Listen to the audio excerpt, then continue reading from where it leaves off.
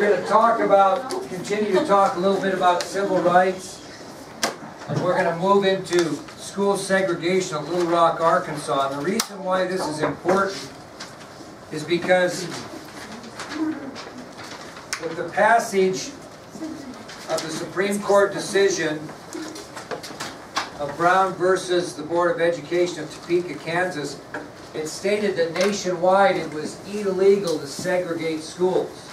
And I mentioned to you that most schools tried to adhere with the new policy. However, schools in the Deep South resisted. And this is our first example of schools in the Deep South resisting that Supreme Court ruling.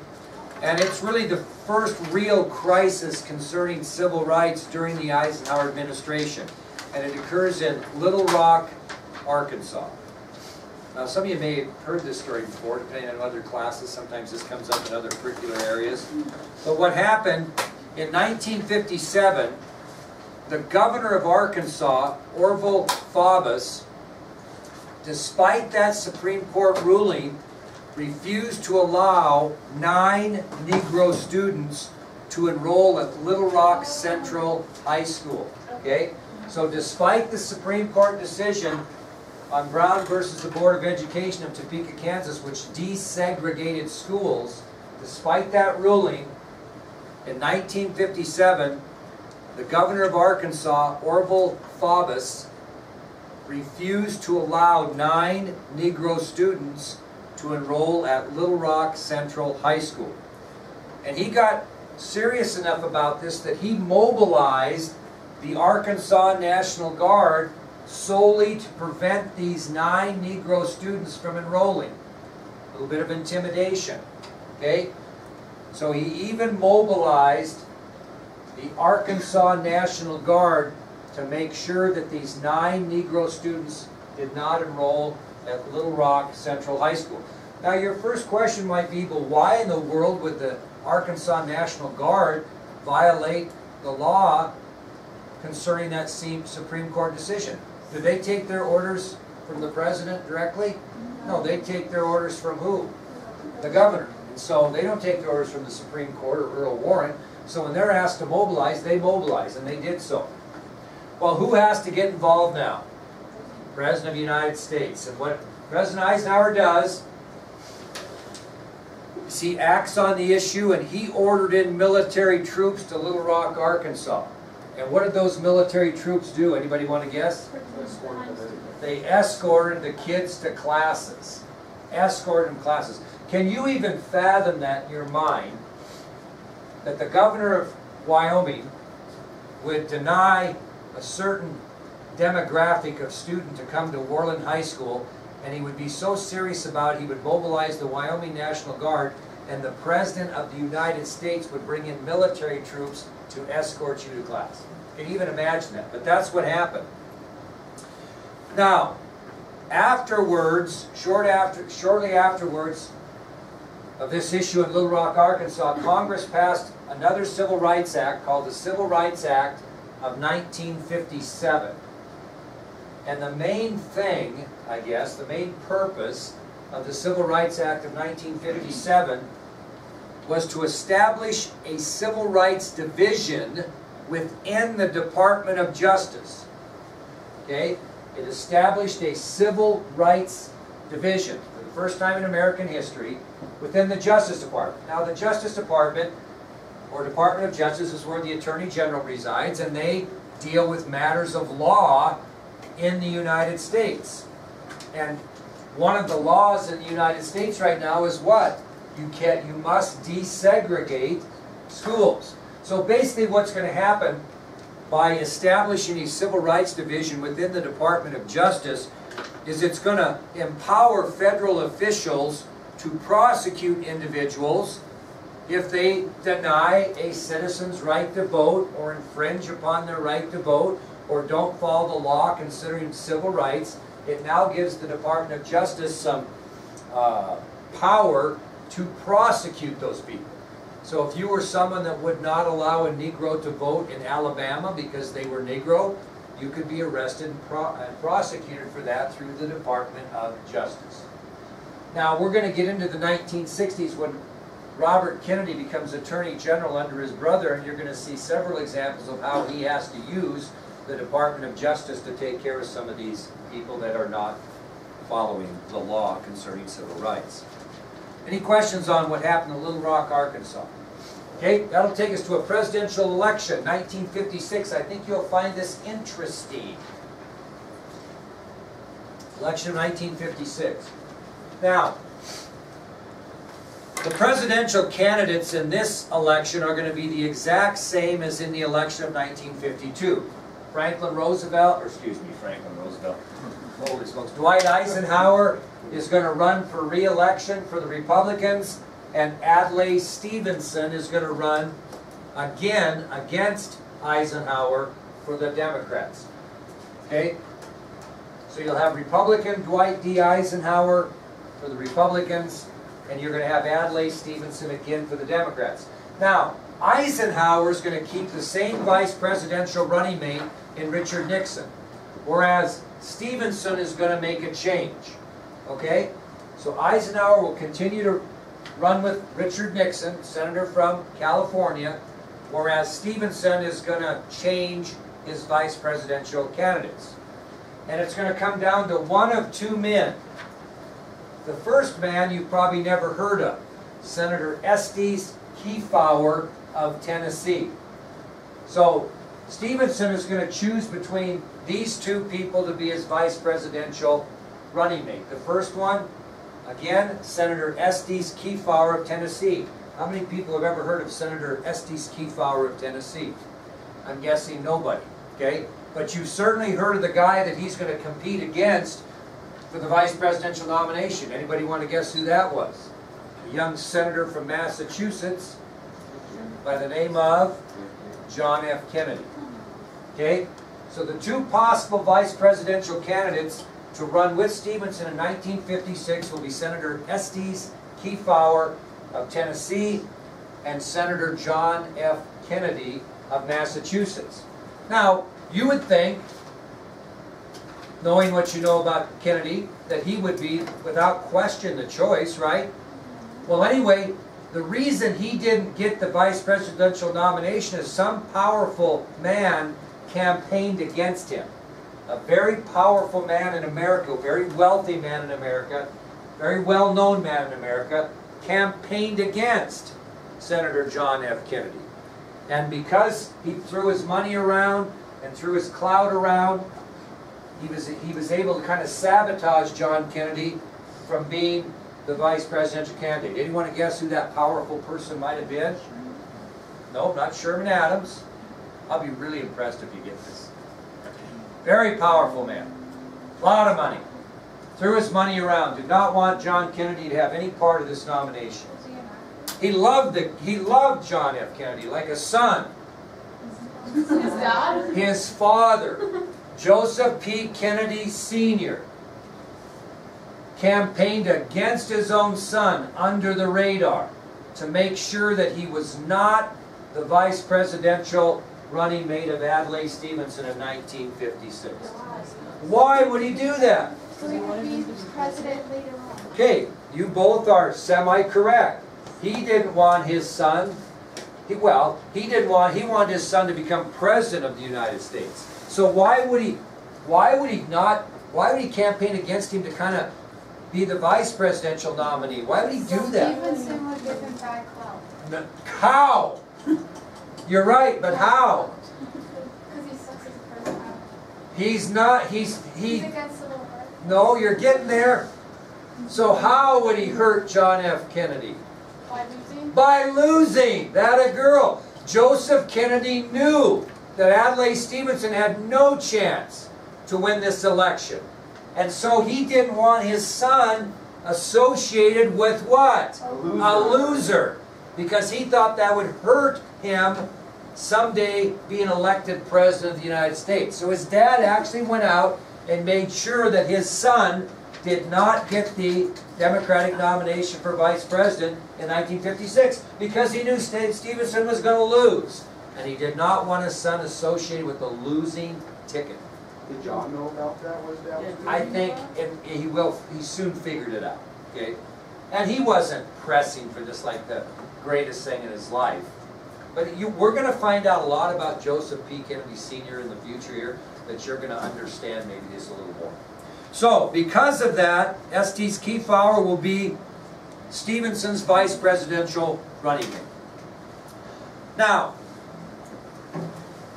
once these candidates were settled, the Democratic Party's entire campaign was to criticize President Eisenhower's administration. Easy to do when you're not in office, right? And I'm going to give you several examples of what the Democrats said during the campaign that were critical of the Eisenhower administration, okay? I'll give you examples of how the Democrats criticized the Eisenhower administration. That was their whole campaign strategy, okay? Now I want you to listen to this before you write it down, because if you start writing it down, you won't get the gist. Number one, the Democrats charged that President Eisenhower had his hands on his golf clubs, fly rod, and shotgun more than he had his hands on running the government. And that was true. What did we talk about? What kind of a leader was he? Hands off, do your job, only bring the important things to me. So again, now if you want to write it down, the Democrats charged that President Eisenhower had his hands on his golf clubs, his fly rod, and his shotgun more than he did have his hands on the government. He was an avid golfer, avid fly fisherman, and liked to shoot skeet or trap. Those are so hard to do. Yeah, but he was good at them, and he did them a lot. Okay, and so that was their first criticism. You know, the guy spends too much time golfing, too much time fly fishing, too much time shooting skeet, doesn't spend enough time running the government. So the more catchier phrase is they charged that he had his hands on his golf clubs, fly rod, and shotgun more often than he had his hands on the government. Okay, which is probably true. Number two, the Democrats criticized the Republican stand-patism. The Democrats criticized the Republican stand-patism. What does that mean, stand-patism? Do nothing. Yeah, I'll give you an example on civil rights. What did the Republican Party do for civil rights from 1952 to 56? They didn't do anything bad, but they didn't do anything good. They just kind of stood pat, marked time, didn't get involved, because it was a little bit what? Controversial. Very good. Now, I'll give you an example of that. This is what one particular Democrat said about the Republican president. He said, "The only order the ex-general ever gave during the last 4 years was to mark time." The only order the ex-general had ever gave, during the last 4 years was to mark time. What's it mean when you mark time? You stand there, okay, right now I'm afraid that if Mr. Sanford walks in here, he's going to be critical of my lecture. I'm just going to mark time, so I'm just going to go like this. And pretty soon, if I wait long enough, it'll be time for the bell to ring, and I won't have any chance of him coming in and criticize me. And if he comes in, I'm just going to be just marking time. You still there, Mr. Sanford? That's marking time. So again, the only order the ex-general ever gave during the last 4 years was to mark time. What else might they criticize about the president? Let's think about it in general. We talked a little bit about his profile. What, they campaigned on? You did for go to college. acting No? No. What might be a concern? What's that? Well, you could get on him about his cabinet. That's a good point. Was it his religion? No? What do you have that nobody can really tell you what to do? You have your what in religion? What? What do I have? It's only mine. Air? My health. Oh. Okay? What did they criticize? His heart His, problems. that's very good. His health. Yes, he actually had, listen up, he had a mild heart attack in 1955. Not a major one, but a mild one. Okay? So they questioned his fragile health. Was that legitimate? Yeah, I mean, it really was. Now, that leads us to our fourth thing they criticized. What might be their concern that he's in fragile health? He's going to die. The vice president? Very good. You guys elect this poor, unhealthy Eisenhower. If he dies, you're one death away from Tricky Dick Nixon. That's what they called him. Nixon was very untrusted at this time. They called him Tricky Dick Nixon. And nobody really liked him. Richard Nixon didn't like him. They didn't trust him. And he was a little bit of a shyster, to be honest with you. And we'll talk more about that when we get into the Nixon years. But their point was, number 3, Eisenhower's in shaky health. Had a heart attack in 1955. Number 4, if he dies, you're stuck with Richard Nixon as your president. Who in the world would want that? That's what they campaigned on. That's what they campaigned on. Now, did Eisenhower campaign real heavily? Huh? No. You know what his greatest asset was? His smile. I'm not kidding you. He doesn't have a smile in the picture here, but if you ever see a picture of Dwight Eisenhower smiling, he's everybody's grandfather. I mean, I'm not kidding you. He was very, very popular. So the biggest asset the Republicans could have in this election was simply Eisenhower's grin and his popularity. That was what they campaigned on. He was very popular. He didn't have to say much. He just had to show up. Okay? Now, this was a worse defeat for Stevenson than 52. When you talk about the Electoral College, Eisenhower had 457 electoral votes to Stevenson's 73. Yeah, 457 to 73. And I'm telling you, Adlai Stevenson was a good man and a very good politician. His problem is he ran twice against Eisenhower, and Eisenhower was way too popular. So he loses 457 to 73. You know, it gets worse than 1984, though. What's that? It gets worse than 84. I don't know. It does a little bit. Now, the problem with Eisenhower is he really suffered 4 really serious disadvantages in his second term. Things didn't go as well for him, and 4 things happened to him in his second term that really hurt his presidency. Not horribly, but did. What would be the one thing that would concern you if you're re-elected president? Right off the bat, what would you be looking at? Congress. And it just so happened in the election of 56 it changed, and the Democrats gained control of Congress. So that was not a positive for him. So the first thing that happened to him that was a disadvantage is the Democrats controlled Congress.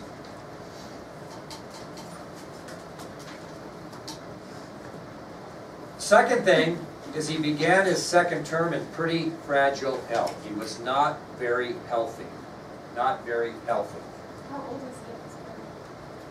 No, you'd have to look and see in your notes when he was born. I can't remember. What was it? Somebody looked up the book.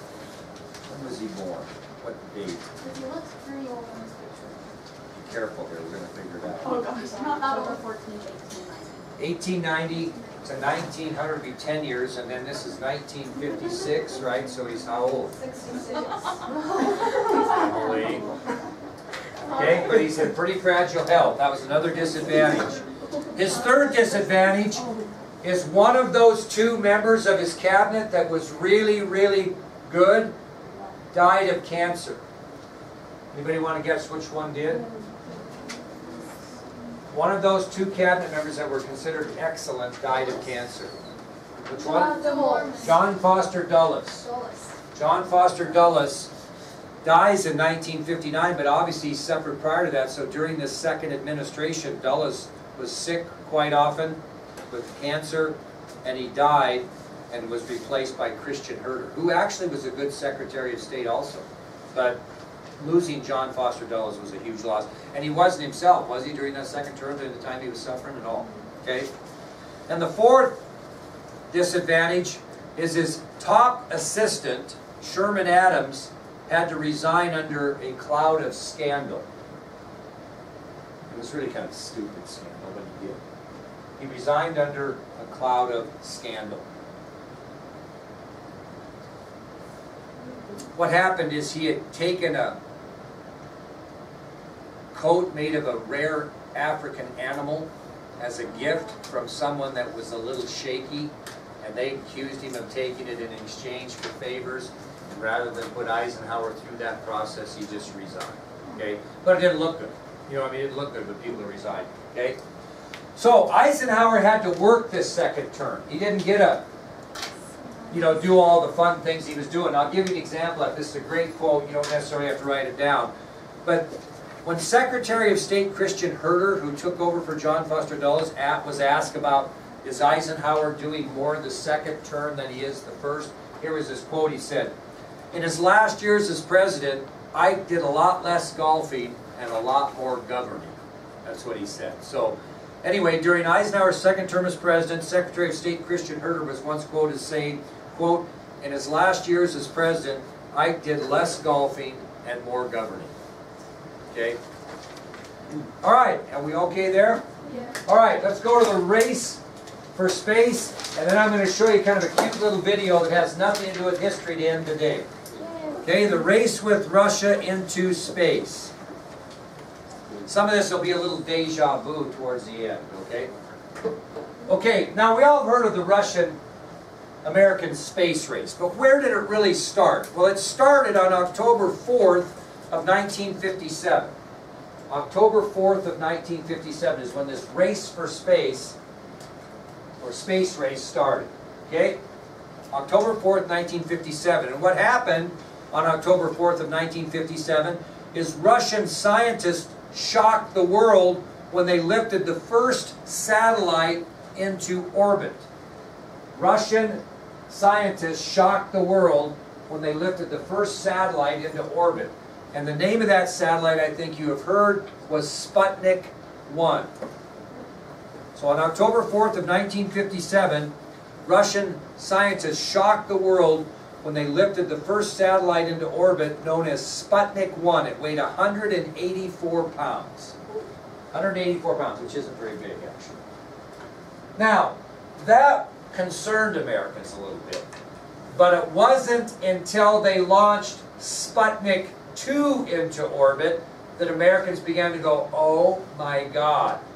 Okay, so Sputnik 1 concerned Americans.